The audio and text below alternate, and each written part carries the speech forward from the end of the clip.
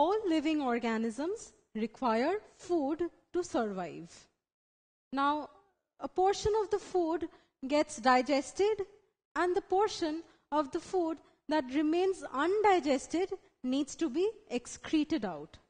So whenever we feel the need to excrete out the waste materials, we just go and use the washroom. But what about the plants? Plants are fixed in one position. How do they excrete out their waste products? See, this is a plant cell. All the organelles in this plant cell is moving along the periphery. Why is it not moving through the middle? Well, this is because of the presence of a transparent sac-like structure that is occupying the maximum space in this cell.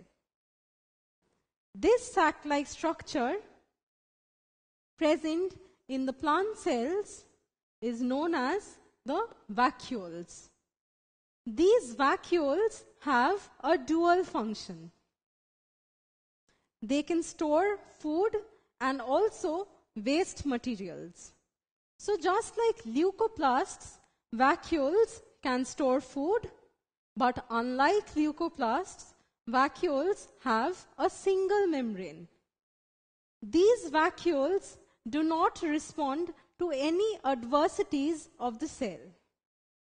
Any food or any waste molecule can just come and fuse with the vacuole. The vacuole does not take part in any decision making.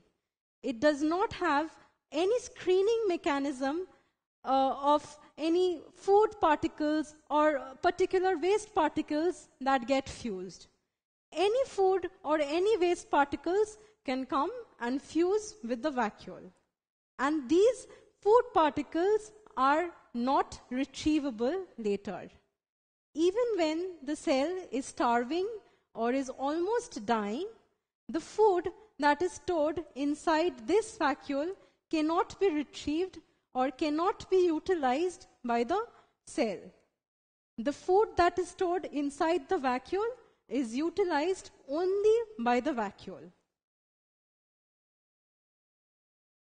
Now, there are many cellular structures in both the plant cells and the animal cells. Now see, these organelles are very important structures in the cells. If a single organelle, like the nucleus or the lysosome or the endoplasmic reticulum, if even one organelle gets affected, the entire cell gets affected, or even the cell can die. So since these organelles are very important parts of the cell and they facilitate the living or the living component of the cell, these organelles are living in nature. Now, what are these cellular organelles made of? Well, they are made up of molecules like the proteins, the carbohydrates, and the lipids. These three molecules make up the cellular organelles. Now, individually, these molecules are not self-functional. But when all the three molecules come together, they form the functional cellular organelles. So these constituents that make up the cell organelles are the non-living component of the cell. So the vacuoles are just a deposition of food and waste materials. They do not show any response to the adverse conditions of the cell. They do not provide the cell with the food that remains stored in the vacuoles. And hence, the vacuoles are the non-living parts of the cell because they do not take part in any decision making.